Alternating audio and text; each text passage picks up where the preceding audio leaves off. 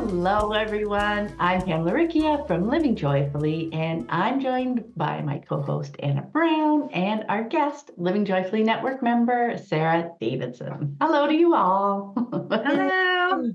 So on today's episode, we have invited Sara to join us in talking about a topic that she's been exploring deeply recently, which is consent. And I think this will be a really fun and interesting conversation.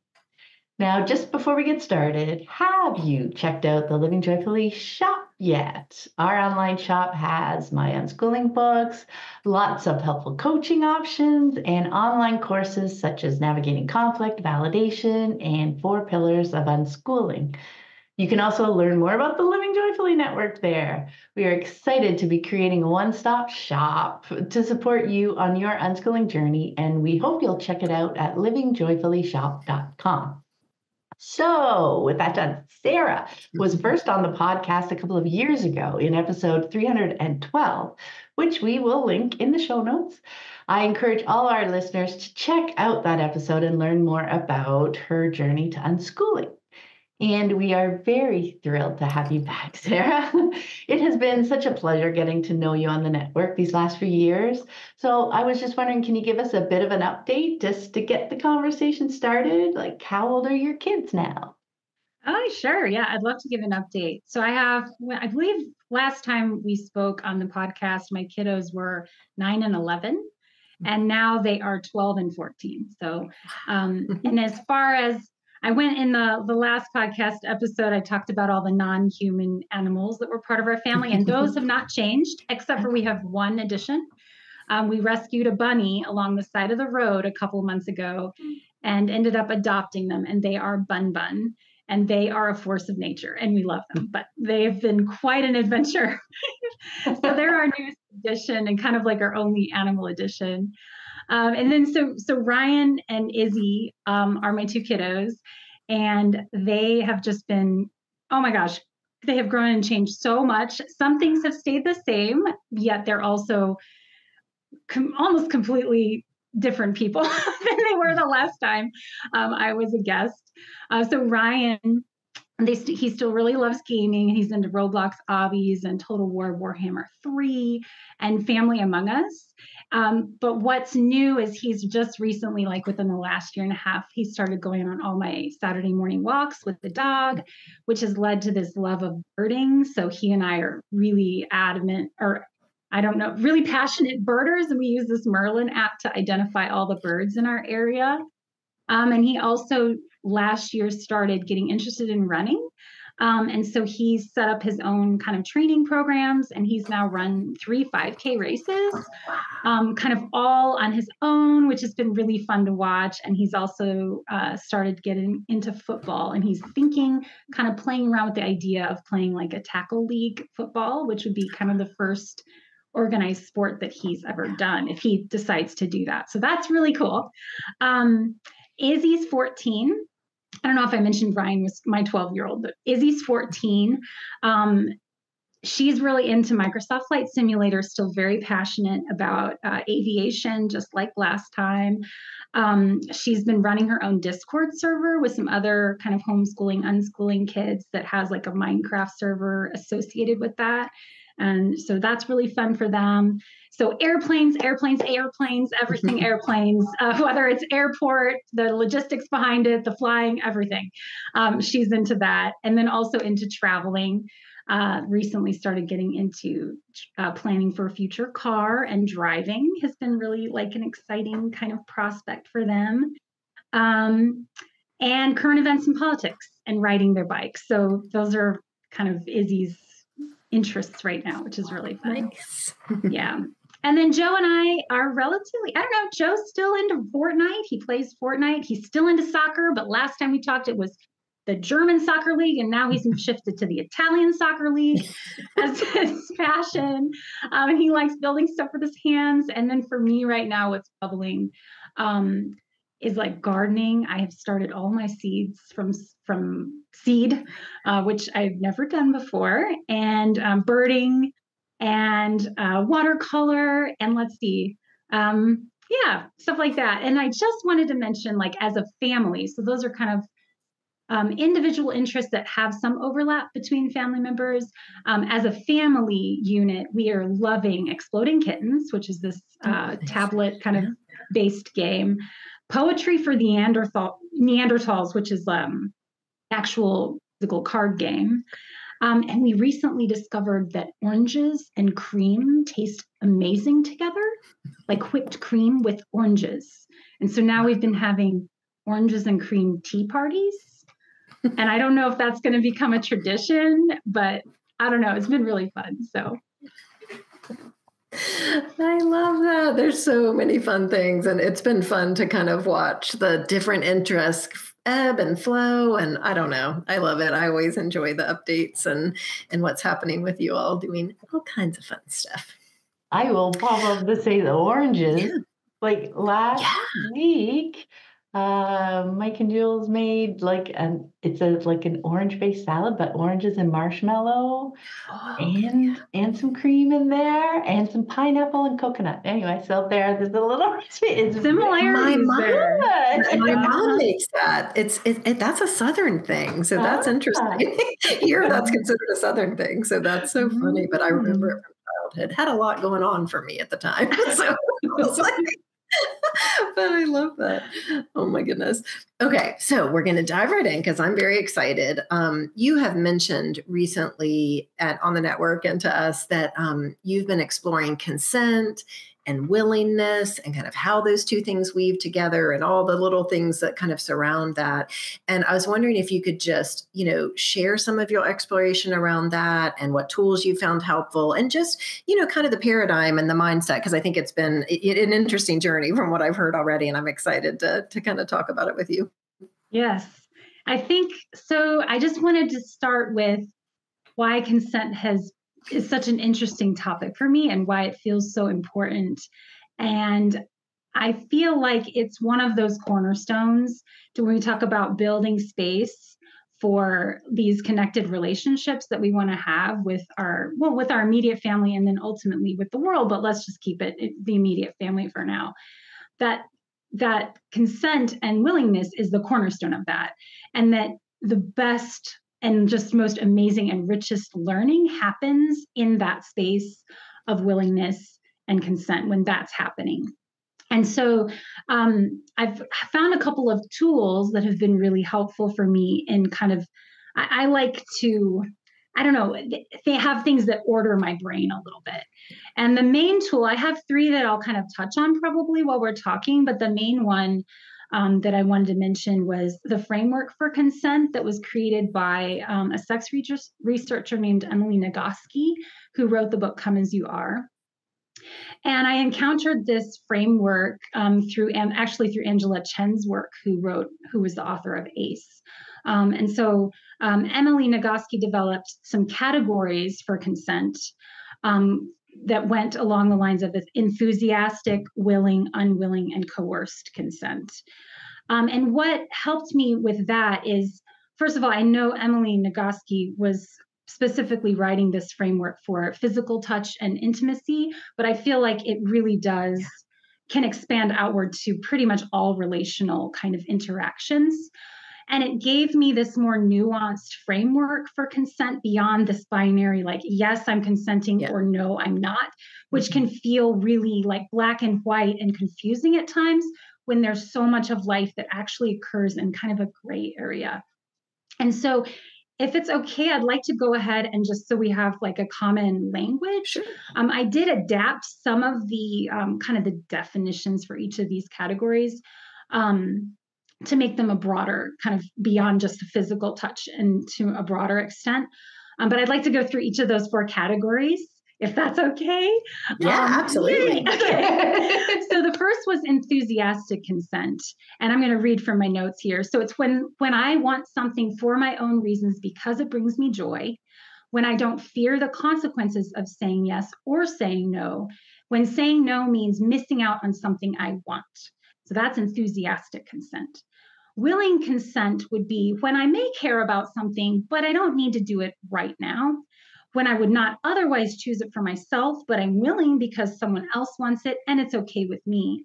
when I'm pretty sure saying yes will have an okay result, and I think maybe I'd regret saying no, or when I believe that the desire to do something might begin after I say yes.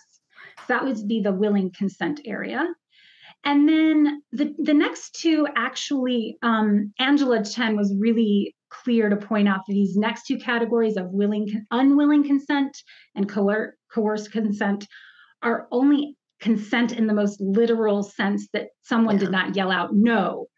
But for unwilling consent, it's when I fear the consequences of saying no more than I fear the consequences of saying yes.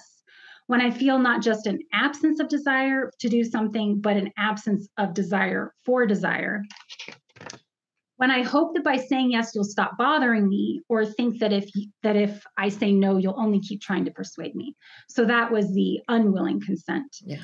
And for coerced consent, we get into when you threaten me with harmful consequences if I say no, when I feel I'll be hurt if I say yes, but that I'll be hurt more if I say no. And when saying yes means experiencing something I actively dread. So those are the four, that's the framework. And in my parenting journey, I have experienced all of those. And I would like to kind of touch on kind of how that's shown up for me and kind of what I am trying to foster in my family. And then sometimes where I get a little tripped up. Yeah. Lovely. Yeah. I think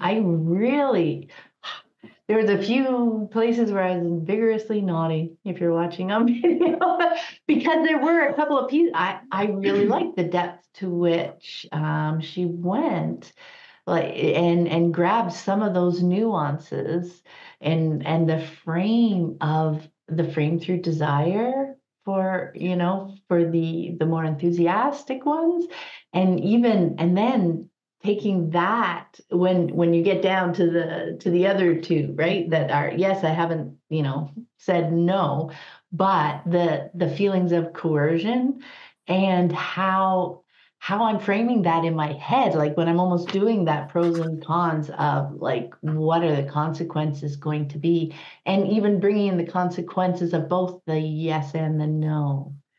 That's really, like, comparing them really makes it clear, at least for me, what she's talking about. So I love that. Right. I love how it does bring those nuances in, because consent was a very big guidepost for me early on. Like, we've been talking about autonomy in the network this month, which I found really enjoyable. For me, the word really was consent.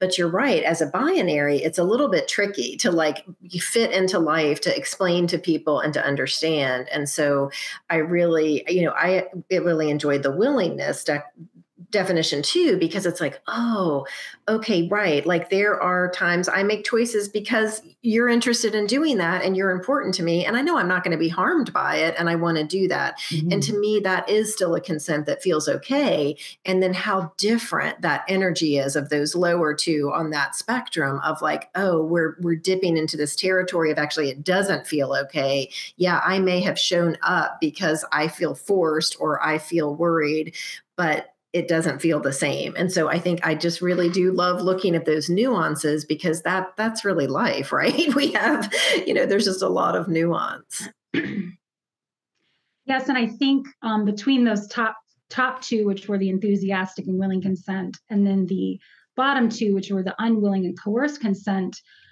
it really isn't what it looks like, what it feels like. And so those top two are connecting. We're connecting truly with ourselves. We're connecting truly with the people in front of us.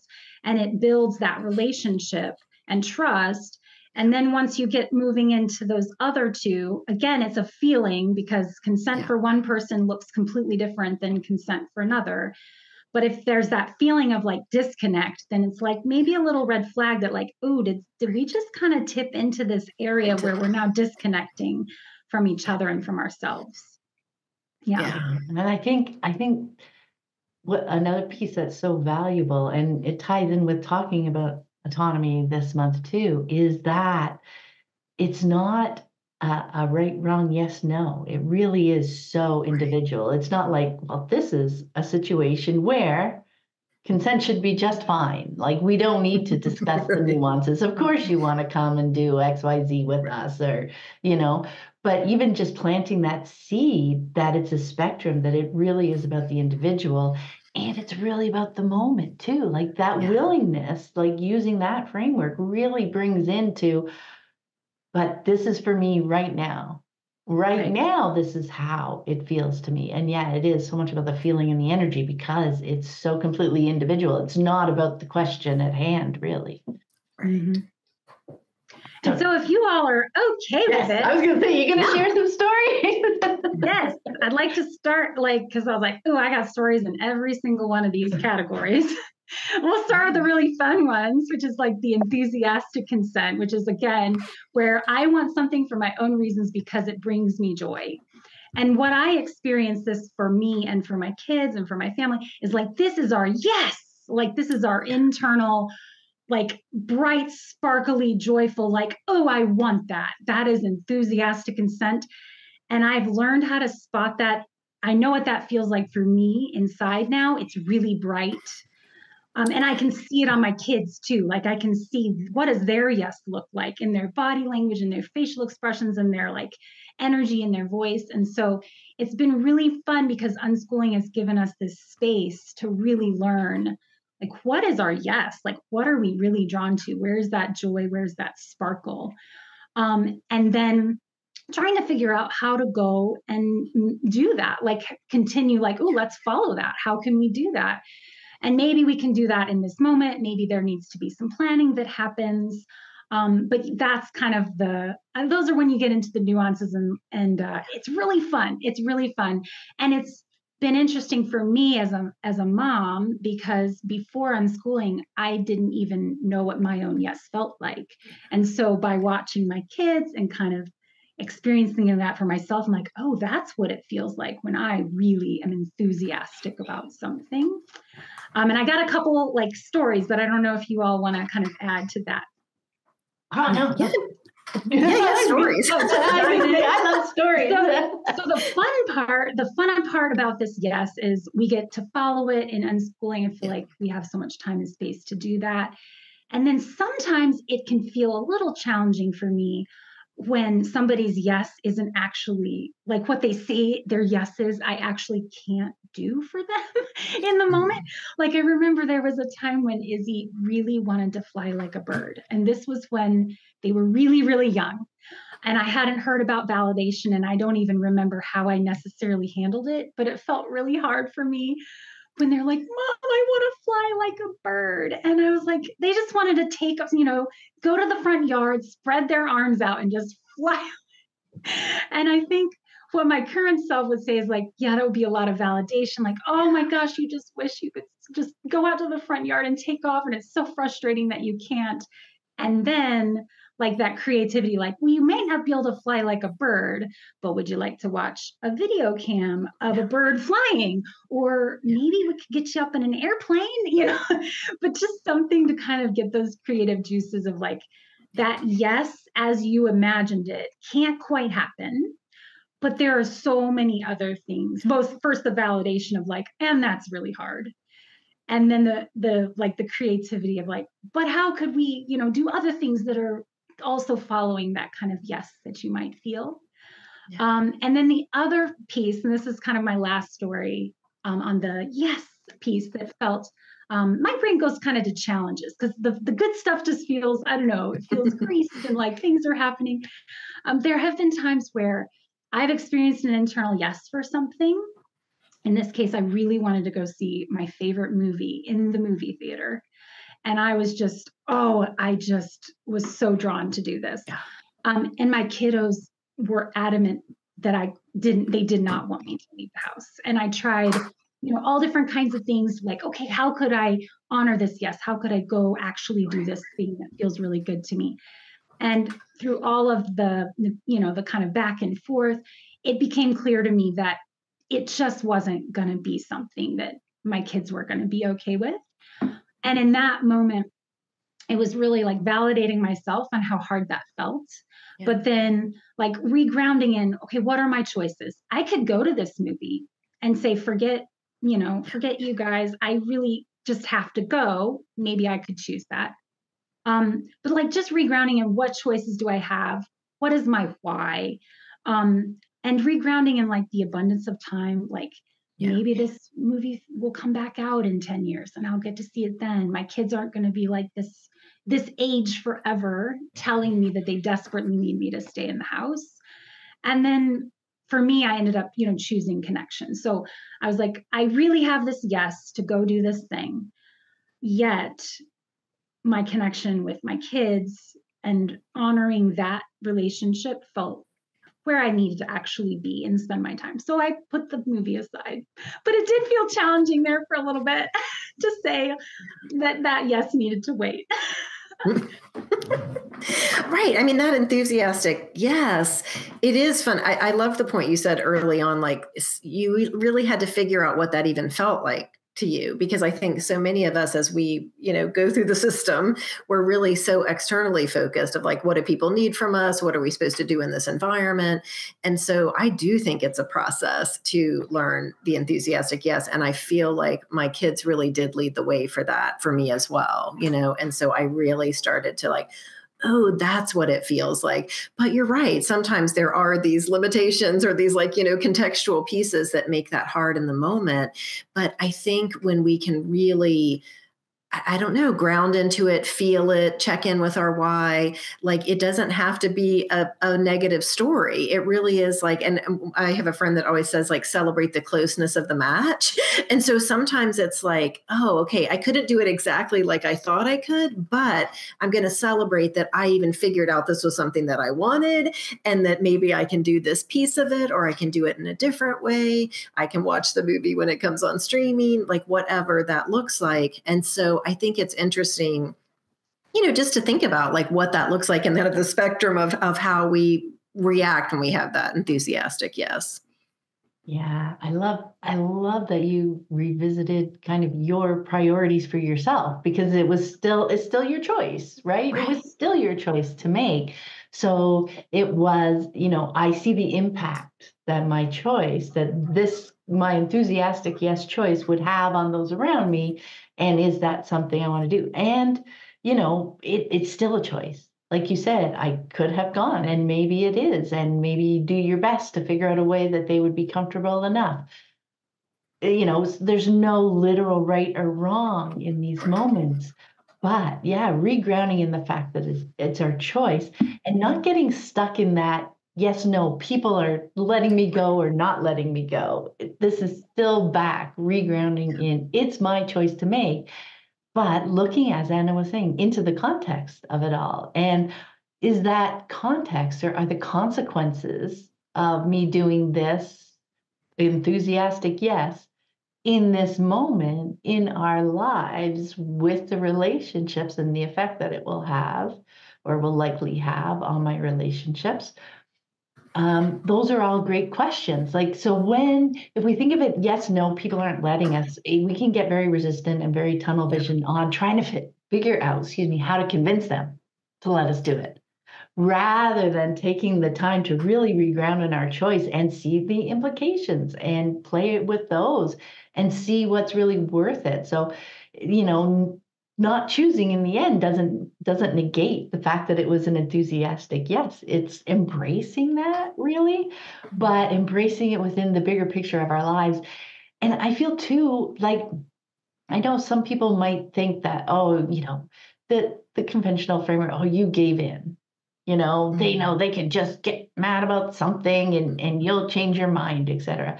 And that may even be what it looks like from people looking from the outside, looking in. But like, when we recognize that we've grounded in that choice and we have chosen, like you said, to prioritize a relationship and connection, and feeling like that was just too much of an impact to follow through on that enthusiastic yes right now, like, oh my gosh, the richness and the experience and the validation, like without even words, the validation of who they are and how they're feeling in that moment, just by us saying, okay, I understand, right? Like, and what do they learn taking that forward? Like, when the situation may be reversed other times, like that this is a conversation that we are all important, they know it was an enthusiastic yes because you were trying to do it. So they understand that's important to you, right? And they still sometimes will be like, Mom, I'm sorry you didn't get to go to that movie. And I'm like, hey, it's okay. I bought it and I watch it whenever I want. And well, now you'll get a VR headset, so you feel like you're like sitting in a huge movie theater that's watching right. it. I forgot about VR. Wow. Oh my goodness. Well, that's all I had on the enthusiastic piece. So I was going to move to the willing consent stories. So for willing consent, it's when I'm pretty sure saying yes will have an okay result, and I think maybe I'd regret saying no. So this is that kind of more gray area. Mm-hmm. And I feel like how this looks like in my family is a lot of back and forth. And usually what's happening is one person has an enthusiastic yes for something, but it involves another person and they're kind of like, nah, I don't really want to do that. And so for me, what works best in our family, and every family is going to look different, is I usually talk to each of my people in their own separate kind of rooms, and I kind of bounce around and I'm like, okay, this person said this. What do you think about that? Does that feel good to you? And I just keep cycling. And sometimes this takes a really, really long time, but I just, I tell myself, this is, I think Pam, you said it once, it's like, this is the time that unschooling takes. It's like, I want to be part of this process because this is where I learn all the juicy like details. We really get down to the needs. We really figure out like, well, why don't you want to go out right now? Is it just because you just don't want to go out at all today? Or were you watching this video and there's 15 minutes left and you just want to finish it and then you'd be willing? Or maybe you want to take your iPad with you, or, so there's just so many different nuances.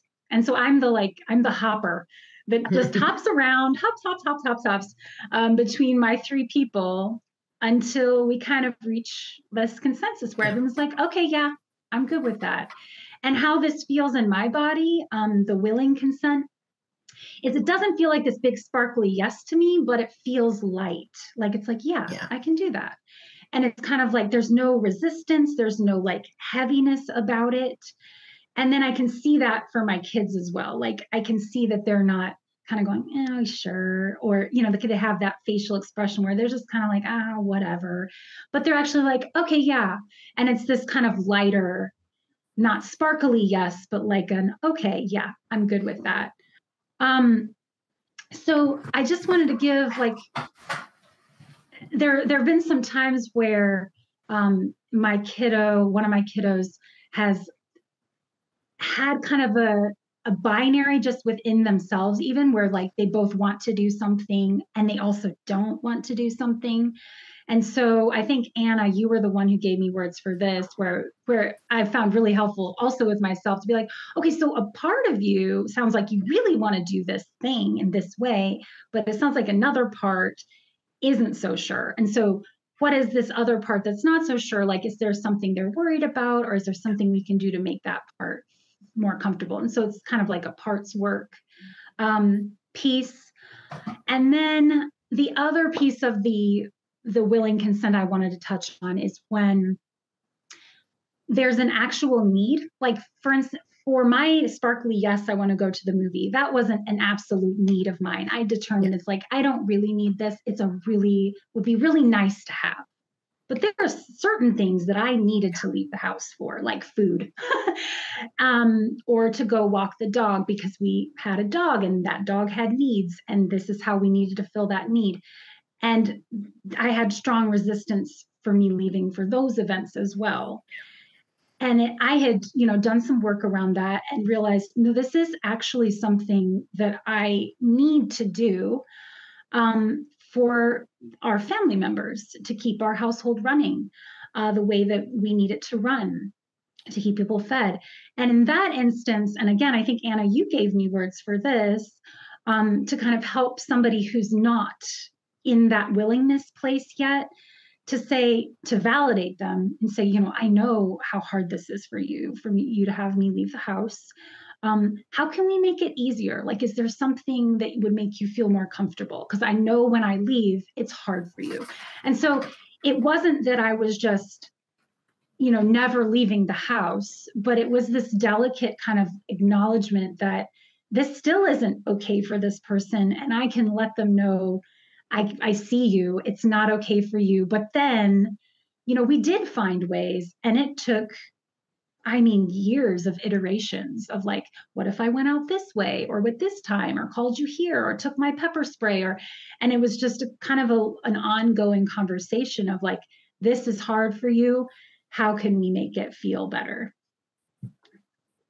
Yeah. Yeah. I mean, I love that, right? Because I think, Pam, you're going to want to talk about the talking to different people, because I know that was a big piece for you. And we found that the same, like really not having, it doesn't have to be this big family meeting that we're all kind of hashing out, because sometimes I think it's, depending if we're internal or external processors, leaving space for that, and so I loved that piece of it. I, of course, love the parts language, because I think it does help us identify like, okay, what does that part need to feel better?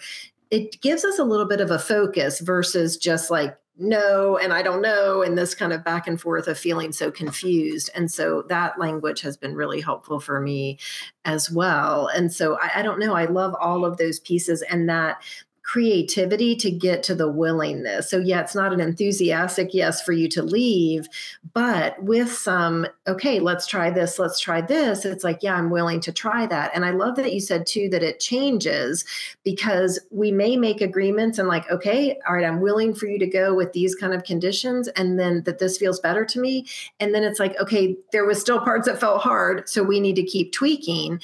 And that's what I love about, because I kind of called it like consensual living, like where we were really just understanding that we're going to figure this out. Like there's lots of solutions to any given problem. And so that trust that we're going to be heard, we're going to be seen, it's going to be not just ignored or pushed through. I really found that was the fountain of creativity, because when those kind of basic needs of trust and being heard were met, then they were much more willing to get into that creative process. But when they were feeling unsteady, and I've seen it in other families where they're not like, I don't know, they're going to just push through it anyway. What difference does it make? You don't see that creativity bubble up. And so it can take a while to build that trust. But I love that kind of description of how you did that.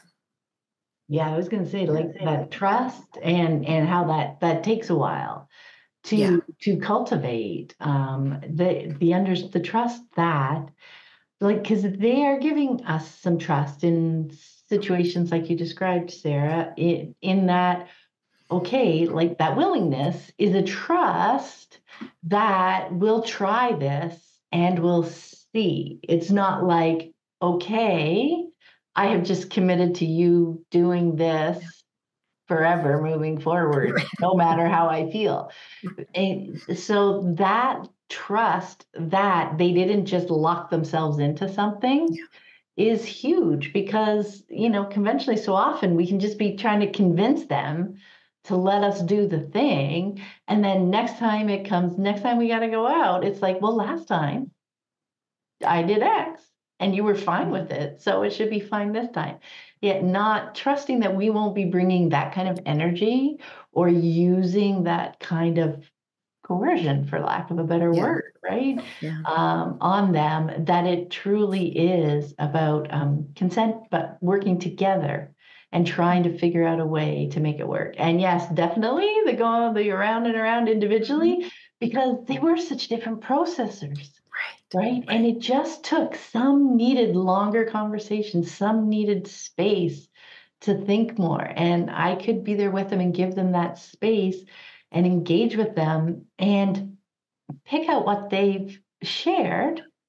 And then I can go to the next person and share it in their language. Right? Because they may not yet understand, no matter their age, understand the other person's language and what it actually means. So I could understand each person's language and reframe what other people are saying, not in their words, but in the words that would be meaningful or understood by the other person. And then it was just the most beautiful investment I felt, and beautiful use of my time and energy, because it helped us, like you mentioned, Sarah, we're also telling them about their sibling or, their other parent or myself, what we're feeling, thinking, how we're experiencing it. So they're learning about us too, everybody else too, at the same time that they're taking the time in the conversation to understand themselves and how they're feeling affected or what their needs are they're feeling right in this moment or their constraints that they're feeling. So they're also figuring themselves out, and I'm learning more about them. It's just this kind of beautiful spiral that, yes, it takes time. But as you've said so many times, Anna, that's my time that I'm investing up front versus the time that I'd have to invest later if we just kind of plowed ahead, did the thing, and then we had meltdowns and upsetness that we'd have to process through after. So it's not like I do it or I don't do it. You'll spend the energy one way or the other. Yeah. I would always rather have those conversations where I'm learning about them and they're learning about me versus trying to manage energy and make repairs and do all the things afterwards, which sometimes we get in a place where we have to do that. I think we'll talk about those in those next two spots that you're going to talk about. But, if I can avoid it with some, connection and stuff up front, then I will. That is just me. And this is where I think I wanted to throw in the second resource that I have read like the first 25% of this book, but just knowing that it's there, it's really been helpful. And it's Are You Willing by Marion Rose. And she has a willingness practice. And so this is where, for me, I haven't actually used Marion Rose's specific practice, but she walks through like her willingness practice. But what's been helpful for me is, I've glanced through it and been like, oh, I can do this for myself to not get myself somewhere, but to see if I can arrive at a willing consent. For example, and I just did it last week when Ryan wanted to make homemade dog food. And I really wanted to do that. But I noticed that I felt some heaviness and some resistance. And so with this willingness practice, instead of being like, oh, I'm just going to ignore that I'm feeling a little heavy and tense about some things nebulously and just go do the thing, I knew that tightness would come out somehow in my interaction while I was doing this dog food with him. And so I sat down and I'm like, what am I trying to protect? Like, why am I feeling tight? And I realized, I was feeling tight because I was worried that if I made dog food, I'd be too tired to make dinner and that I'd be on my feet a lot. And that would mean that I would do this one type of cooking, but then I couldn't provide for myself and then the family later on. And then I was able, recognizing that, to come up with some ideas that would tend to care for those things while I was making dog food with Ryan. So I was like, well, if I get tired on my feet, he's pretty self-sufficient. I could just pull up a chair and sit. And also while he's making dog food, I could do some things that prepare me for my meal. So I'm not just like, I'm prepping for the dinner while, by cleaning up or whatever. And so then I worked through those tight spots and that friction to finally, I came to this point where I was like, yes, I would like to do that with Ryan. And it was this light kind of like, and there's nothing that is feeling tight or tense or heavy to me about this. Yes. And that's where I knew, but that's where the time I felt like it was so worth that upfront kind of willingness work that I did. Because then when it came time to make that homemade dog food with Ryan, I was having so much fun and there was no like me snipping about like, oh, you made a mess here and now I got to clean it up. And it was just really light and it felt really nice. And I knew I had cared for myself as well in this kind of activity that I didn't choose for myself. Yeah.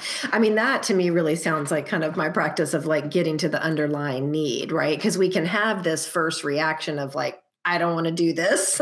I want to do this. But then when we get to the underlying need, then because that's so, of course, it's like, yeah, I want to be able to make dinner later, or I don't want the kitchen disaster because, I need the clean surface to start making dinner.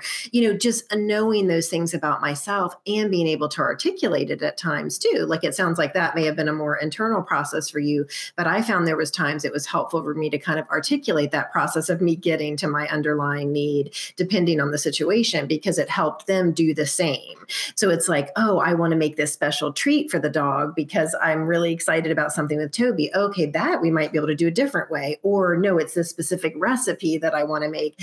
Then we're having a conversation where I think more solutions and creativity can come in versus just staying up here with make the dog food, don't make the dog food. So I like that. But it is interesting to kind of tie it into this willingness piece. And so it sounded like, there was, and the tool, do you want to share the tool with that? Well, or is no, that it's not really part of it? it's really just that the book, Are process. You Willing? So if people are curious of like, well, what does that even look Right. like? And so Marion Rose, she laid it out, I thought, in a really beautiful way on like, what do you ask yourself? Like, what do you kind of sense? Like, where's your tightness? Do you have a part at play? And like, how do you care for that? And then find either your willingness, or you might actually arrive at, actually, no, I'm Right. actually not willing, and here's why, and can we do it a different time or whatever, which is fine too. And that's But okay too, right? Pam, I think something you mentioned, so I've been playing around with this, like there are certain things that I know are going to happen where I can kind of maybe do some willingness work up front before the event. And I knew like this thing with Ryan, like he had already been like, I want to do it tomorrow. And I was like, okay, I'm feeling a little tight about that. So I knew like, okay, I would like to maybe do some internal willingness work here. But I think where I do a lot of the verbal processing, like what you were talking about, is when someone comes to me and it's more like, I haven't had that upfront prep. And then, but I'm noticing I'm feeling tight, and I'll be like, oh, I notice I'm a little tight about that. Give me a moment. I would like to figure out what's happening for me. And it's maybe just like give me a moment. If you could just give me a moment. And then I can I do sometimes verbally go through, hey, I can't do this for you now. Could I do it in 15 minutes? Because I just finished, I'm trying to finish this thing. And so it's more like a live action processing versus like the upfront. So I've been playing around with like, that makes sense. Which ones feel best in the moment for me to try to pull out. So it depends on the context, right? How much time ahead can I know? But yes, I mean, that is one thing that my family has known for many years. Like they come up, it's like, okay, mom will need a couple of minutes to process. And, there are times when I said, like, if you need an answer right away, it's no, because that's what I'm feeling. But if you give me a couple minutes to think it through, 5 minutes, give me 5 minutes to think it through, then we'll see where I'm at. And that was just the processing that you were talking about, Sarah. Like, what is the context of this? How is this going to like spiral out to the rest of the day? Like if they want to run out and do this thing now, and I had a different plan in my head of how the day was unfolding, I do need that minute to just play it out in my head and see if anything is affected. Just like you were talking about, like, oh yeah, okay, like in that kind of situation, I might think, oh, I'm going to think of like there's the dinner that I was thinking we'd have in a couple nights, which is like so much easier to make. I'll switch that up and I'll make an easier dinner. It's reminded me to think. So now I have in my mind, like you were saying, this is kind of the prep that I can weave into while we're doing, while he's making the dog food. I can weave in some prep because I've thought a little bit ahead of time. I know my window is going to be a bit shorter or my energy is going to be a bit less, etc. So I can play with things. But yeah, I really need, and it's just so valuable to have that time just to think things through. And like you were saying, then we're less snippy or, however that energy comes out. And for me, that is the energy it's of being unsure of how things are going to go. Like, and when I take that time to process, not only can I go, so if I decide I'm unwilling, but now I know why. And I can go and talk to them. And maybe we can come up with a plan that shifts my willingness, because when I say I'm unwilling because of XYZ impact, and they're like, oh, that creative juices, because we know we're all on a team. And it's not like, no, don't try to convince me otherwise. It's like, no, I'm not feeling able or up for it because of this and this. there have been times when they say, well, you can have a long nap tomorrow. There's nothing going on, right? And maybe that is a possibility. But everybody's working together. Like we're trying. And even when they say things like that, that gives me a clue about how enthusiastic they are, how important this is to them. And I may have thought this was, just an idea that they had. And the more they come up, to try to come up with more ways to make it work, that like gives me more information that, for some reason, this is more important to them today than it was last week when they wanted to do the same thing, or like all those pieces. So it just like brings just so much more information into the context of the whole choice and conversation, right? Yeah. Mm-hmm. And so I think the next two were the unwilling consent and the coerced consent. And so just really quickly, so the unwilling consent was when I hope that by saying yes, you'll stop bothering me, or think that if I say no, you'll only keep trying to persuade me. I still find myself ever so often dipping my toe into this unwilling consent area. And I know I've done it because I can sense that there's a disconnect that's happened. And for me, I guess first I just wanted to reiterate, like for me, the importance to distinguish between this unwilling consent and willing consent was truly, it's not what it looks like, it's what it feels like.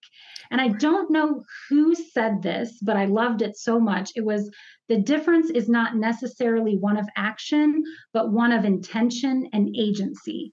So when you're in the first two categories, people feel like they have agency. The intention is, let's keep our relationship. We want us all to be seen and heard. And then when you move down into unwilling consent, not all parties feel like they have agency. There's a disconnect happening there, but that could look like anything or nothing at all. So anyway, it's not what it looks like, it's what it feels like. And so where I tend to have kind of little hangups that can happen for me is when I notice that I have an attachment of some kind, where I believe that there's a better way or a right way, or someone should be thinking this way. And so when I have this attachment, I've noticed that the stronger my attachment or expectation about something, the harder it is for me to gauge consent in the other person. So the stronger I get in like, and this is the way it needs to be, I almost have blinders and I can't actually tell if the other person is even consenting to the thing. And so this actually happened to me last week, where in consent in conversation, which was a new concept to me just a couple of years ago, it's like, wait, there's consent in conversation? Because my husband revealed a gap in his knowledge. And I was convinced that he needed to know this. Like, oh my gosh, you need to know this. And so I proceeded to like follow him through the house with all my like talking. I even got out a book. And I was like, it's right here. Look, you need to know this. And then the next day I looked back on it and I was like, I was reflecting on that kind of interaction. And I was like, I have no clue if he actually was interested in anything that I just said there. And I very well could have gone over his consent to actually want to hear anything that I had to say. And in that instance, I went back to him and I said, I'm really sorry. I really thought you needed to know this. And I just realized that I didn't even ask you if you were interested. I was like, how did that feel? Did you want to have that conversation? And then that was more like a repair, like, okay, I'm sorry. But I go there sometimes and I get real sure that I'm right. And by golly, I'm going to chase that person down. And I feel like this happens a lot with kids, like where an adult will say, I have something and you need to hear it, and they just talk at the kid, which I feel like that Charlie Brown kind of wah, wah, wah, wah thing comes in. And so I can still tend to do that, not so much with my kids, but I can trip into that with my husband at times and notice that I'm not looking for whether he's really interested in this thing that I feel is really important. And then I had one other, and then the other piece that I wanted to throw in was the idea of self-consent.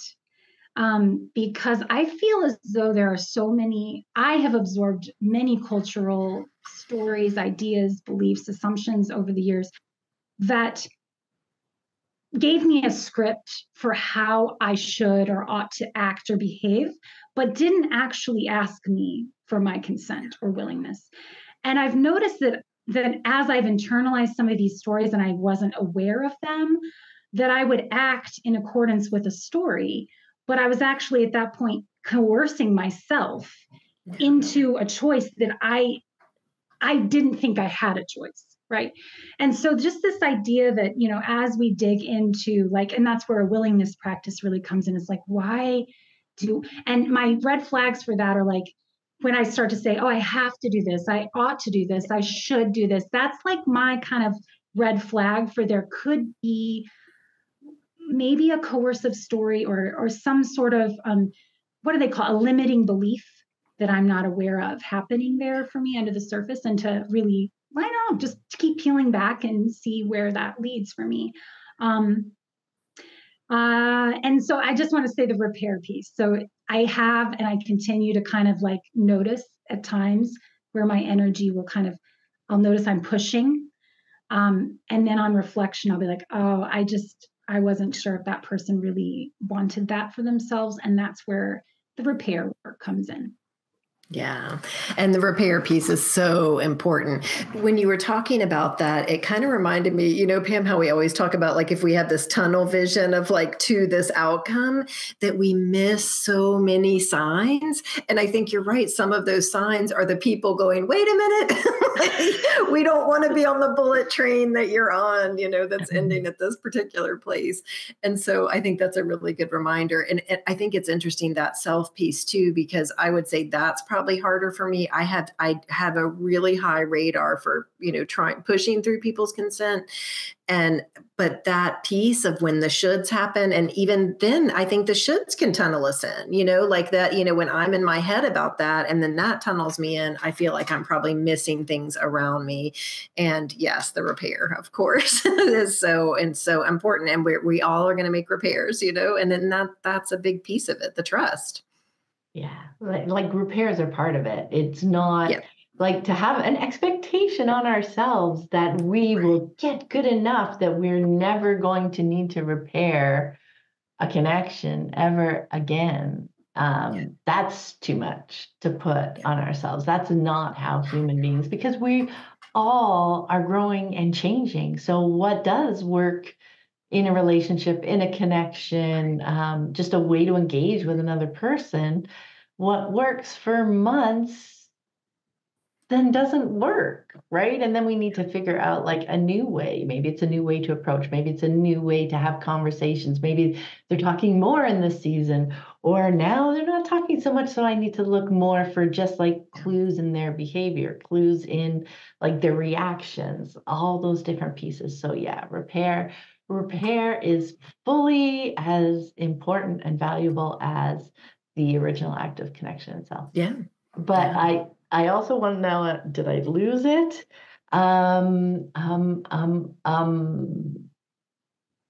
Maybe did I lose it? Anyway, I did love the story of you chasing your husband down, and just I'm a chaser. Oh yes, see, I got there. So there's that piece and that understanding and that tunnel vision, right? Where we just can't see just because we've latched. It was an enthusiastic yes for you, right, to share this information, right? Like if we're going to use this framework, yet, the processing piece to see, okay, so what is the impact for the people around me with that? And then the self-consent piece, I think that is such a great way to look at it, because I don't know if that's, from growing up in the system, like that piece, I can find myself saying, so like, you should be able to do this. Like, you have to do this. Like, why can't you just get this bit done? And I can't, like, we can so often, I think, try to like guilt ourselves or try to manipulate ourselves, coerce ourselves nicely, and then just for ourselves to do these things. But to take that moment to question, am I actually giving consent? Like, is this my inner voice, or are these like outer voices in my head that I've absorbed that I'm using, totally bypassing my own consent and just like I need to do this. There's no, I haven't given myself a choice really, right? I'm just trying to find words in my head to convince myself to do this thing that I think I should do, right? Or should be able to do. So yeah, to use that consent framework for ourselves, I think is brilliant. Mm-hmm. Yes. And the last category was the coerced consent. And I will say that since we've moved to unschooling, this is not a place that I have gone, honestly.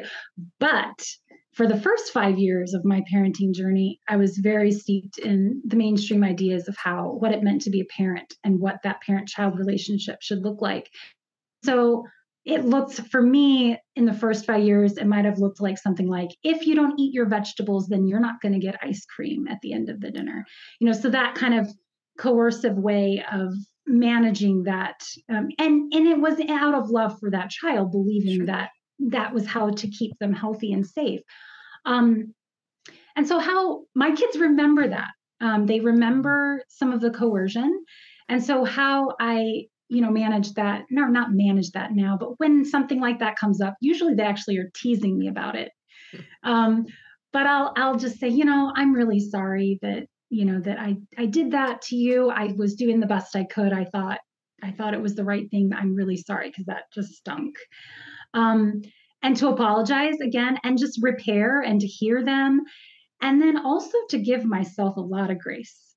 And because I could beat myself up, which I do on occasion, but usually I was doing the best that I could and with the information that I had, and I was an imperfect human, and I'm still going to keep making mistakes. So to really give myself a lot of grace for that time in my parenting journey where, coerced consent was a part of our daily lives. And I'm just really glad, because that was very disconnecting looking back. I can see how disconnecting that was. And I'm just so grateful for the path that we're on now, because it just feels so much, oh my gosh, it's just so beautiful and amazing. And I just am grateful every day for it. So that was coerced consent.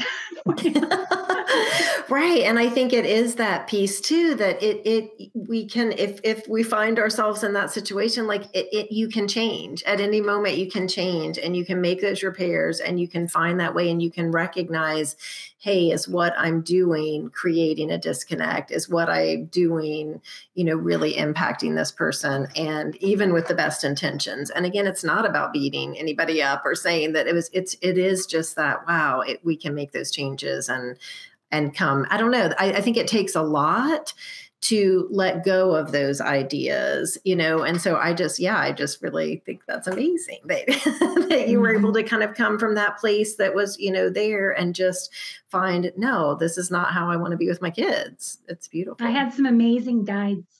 My kids were amazing guides. Very Well, I nice. just wanted to say though with Anna, because sometimes I can feel a little pressured because I'm like, oh, I didn't quite do that as well as I would have liked to, in retrospect. But then realizing the relationships I have with my kids are very resilient. And they are so willing. Like, if I'm honest about what happened and I'm honest about, hey, I really did make a mistake here. And I know I have more information now and I don't want to make that choice again. They really are so willing to be like, it's okay, mom, And so there's really a resilience in that relationship that allows for these kind of missteps and repairs. And I think it's just, they see you wanting to repair and they see you hearing that. That's what I was going to say, because I think you're kind of discounting yourself a little too much in that process, because that piece of being able to apologize and recognize and make a repair, that is not easy for a lot of people, Sarah. And it's, I don't like to say that, oh, the parent did the best they could and it was this abusive, thing for a long time. Like, no, that doesn't cut it, but kids, kids are resilient, can also fall into that category. That can feel bad, but they absolutely notice that authenticity of you coming back and saying, you know what, this didn't feel good to me. And that's what they're recognizing. And that is you being able to say, hey, I bought into this and now I'm not, And so I just feel like, I just kind of want to give you kudos for that. And it's because it's not just like I don't know. I just felt like I needed to say that. It's been years in the, we've been homeschooling for 8 years now and unschooling for 6. And I'd say for that entire time, it has been a very joyfully intense unpacking of all that I have absorbed all the years prior to that. So, and I do think too, like you just mentioned off the cuff a little bit ago about your kids being guided. And this whole piece was a really big journey, like untangling for me, because yes, I could watch my kids doing things and they were in a space where they could make a mistake and it was totally okay. Like I learned from them. It's like, oh, that didn't work. Even if there was frustration involved, if it was something they like went back to it and they tried it a different way and they tried a different way. Whereas for me, it's like, oh my gosh, if that was me, I would be like embarrassed. Or if I wasn't good at it, I'd want to like, okay, I'm not good at this, like after 20 minutes and just never try it again because I wasn't capable yet. And like to see that that's not the only way. Like I just grew up feeling so like judged and graded and you need to get good grades and don't let anybody see you do something that wouldn't be a good grade. Basically, you got to hide those pieces, right? So like looking at them and seeing that in action. And yes, that's what Anna, I think you were meaning, like that process of getting to, oh, it's okay to do things and them not quite work out. I can still show up and try something else. I can still show up and repair. I can still show up and, explain where my head was but keep showing up. That's the repair piece, I think. It's like, if we have a disconnecting moment and I just forever, maybe we do need a little bit of time to like cool down, et cetera. But the coming back, the repair piece without like judgment, even as much as I could without shame. Like they taught me not to show up in that moment feeling shame for what happened, because what happened is what happened, and we're just gonna like figure out something from there and move forward. And I do think it's so valuable too for our kids to see us showing up in all the moments. So they don't feel like they need to hide the moments that things don't go so well, because, oh, things only don't go well for kids. Like when I'm an adult, everything has to be perfect, right? You don't want to be planting those kinds of seeds either. But every experience of us showing up to just say, oops, yeah, no, that didn't feel good for me. So, and, sometimes they say, I didn't notice. Like, yes, there were lots of times where they say, I didn't notice because I was the one feeling it, but I could share that. It's like, oh, okay, that's another piece of information for me that, oh, like we've talked about that before, Anna, like what the situation was. It's my reaction, actually, I guess, is not about that situation, because what I felt from it is out of step with the other people involved felt from it. So that's just more information for me to process. And oh, so what was kind of triggering that? So yeah, like it is so much about our work to do to get to that spot, just because get to that place where we can process and show up and repair, because that is not a lot of the messages that many of us got growing up. Yeah. Yeah. Yeah, for sure. I want to tie one quick thing that has come up in the network too about this enthusiastic yes, because I think it will be helpful for people to think about when they're going forward. And it really came up from Nora McDonald, talked about it, but she was explaining some things about what was happening with her kids and recognizing that she was kind of walking in a place of like the willingness, but then when she saw the enthusiastic yes, it was like, oh, this is really different. So watching for that feel, because you talked about the feel earlier, Sarah, I think it's so important. Like, oh, this feels different than whereas I think, the kind of conversation we had around it in the network was about like, oh yeah, we could get them to the park day or to the co-op or to the thing, but it was hard and it felt a lot. And, but we got there and they had an okay time and it was fine. But then when it was the enthusiastic, yes, it was like they're hopping in the car, they packed their snacks, they're ready to go, and it's like, oh, that's what it can look like. So I think, for me, it's just like, oh, leaving space and for me, it's always about slowing it down because I do tend to be the like go forward, but slowing it down to give those enthusiastic yeses a chance to bubble up so that we can then act on those and find those and go, oh, there it is, versus my agenda or what I might be bringing to the moment or what I think we should be doing, which again, I have good ideas, but if I'm tunneling in, I'm missing some of that. And so I think that was just one of the pieces of kind of this whole framework that you've shared with us that I wanted to pull out, like how it applies, in our kind of day-to-day life too, and watching for those enthusiastic yeses from our kids. Yeah, I think that energy makes such a big difference. And when we, say, especially when we're first coming to unschooling, I know for me anyway, I had these like great plans. Oh, we'll be able to do this and this and this because we're not going to school anymore. Yeah. And, getting that willingness, yeah, okay, we'll go here. Okay, we'll go here. But yes, recognizing all of a sudden when you hit on some, okay, they finally suggested something and it's like, wow, what a difference. And to give more space for those things to bubble up versus always trying to keep us busy so that, Yes. it looks good on the outside to maybe other people in our family who don't really understand what we're doing. But if I could list off that we went, these 5 places over the last 7 days, they would be placated. So like that kind of peeling back for myself as to why was I wanting to do these things that I was only getting some, basic willingness to participate and they came along. But what that did was short circuit a lot of our chance for the more enthusiastic yes, because nobody had the time or the brain space to actually figure out what they really wanted to do. Mm-hmm. And there's so much learning in that too, right? Though, in the enthusiastic, yes. Because if it's a willingness, they're coming along with my ideas.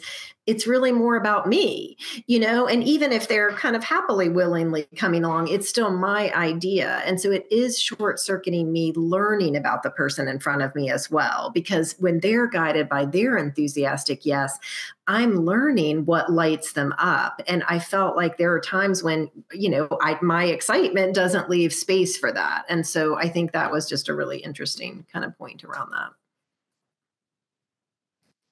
All right, Sarah, did we get all your stories today?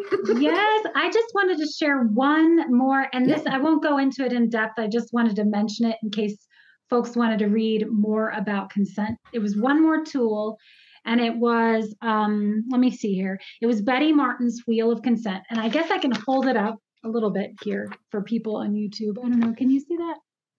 Yeah, serve, take, accept, allow. Yeah, and so basically, it's a wheel broken into 4 quadrants that show kind of the different relational experiences that we might have, falling into 4 categories of serve, take, allow, and accept. And again, Betty Martin was focused on physical touch, but I have just found at times it's so helpful, especially when I'm having a hang up in a certain area, to kind of come back to this graphic and be like, oh, I'm having a trouble in the allowing quadrant. And it really kind of helps me focus on that. And so she wrote a book, Betty Martin wrote a book called The Art of Receiving and Giving that really goes into the wheel of consent in depth. And then it's also available online. And I just wanted to point to that because it's just been another framework that I've looked at and gone, oh, and then there have been aha moments just speckled throughout just by seeing this one graphic. So I wanted to share that as well, but not go into any more depth. Yeah, no, thank you. And we'll put all the resources in the show notes so that people can link to these different authors and these different concepts, because it is really fun to dig into all of it. Yeah, it is. It's so interesting just to like take one lens and look at things through that that framework. So thank you so much for joining us, Sarah. And to our listeners, we hope you enjoyed our conversation and maybe even picked up a nugget or two for your unschooling journey, for your relationships, and just using that consent lens in all sorts of aspects. Like, I love so much that the resources you've been sharing, Sarah, were actually, written in more of, sexual framework of consent, yet it really works in the relationship framework, and it really works for all ages. Yeah, all our relationships, definitely. Our adult relationships, and our relationships. What do you want to say? One quick thing. Because like that's the thing that's so important about consent. Like if we're not learning about it when we're young, if we're not experiencing this with relationships, if we're not understanding these pieces, why do we think that at 18 these young men, women, and people are going to get it and then be able to have relationships that have consent? No, like it starts so much earlier than that. And so that's why it's such a kind of a passion area for me, because I think it really is the seed of then what creates these healthy relationships in adulthood. For sure. All right. Well, if you enjoy these kinds of conversations, I think you would love the Living Joyfully Network. It is such an amazing group of people connecting and having thoughtful conversations just like this, all about the things that we encounter in our unschooling lives. And you can learn more at livingjoyfully.ca/network. We hope to meet you there. Thank you very much for listening, and we'll see you next time. Bye. Bye-bye. Bye.